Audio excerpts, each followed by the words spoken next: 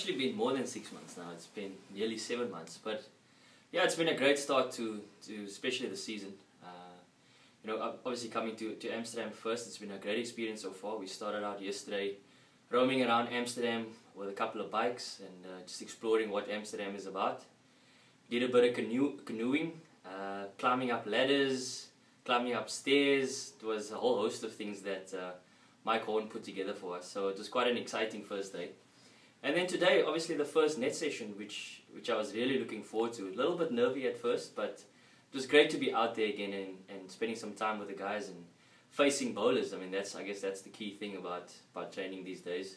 It's about getting out in the nets and facing the competitive bowlers that we're going to face in the up-and-coming Champions Trophy. So that was a key thing for me, and it was a really good first net, I must be honest. Obviously after a 6-month layoff, you're sort of worried about how it's going to go and are you going to time the ball well. So I was pretty pleased with the way it went today, and hopefully it can go from strength to strength.